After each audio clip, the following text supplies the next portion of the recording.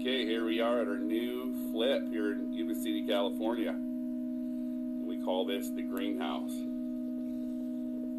The greenhouse. So let's take a look here. So we ended up getting this deal here for $250,000. And I mean, the reason why we got it is, you know, these are the deals you find. Green, no one wants it. It's got some dry rot. You can see we started tearing it off this morning. Where you at, Les? Doing our carpentry work and roofing. So anyway, this roof is bad.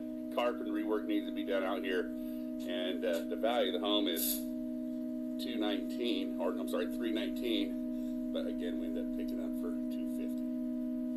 So that's the stuff we've already gained off. Let's take a look inside.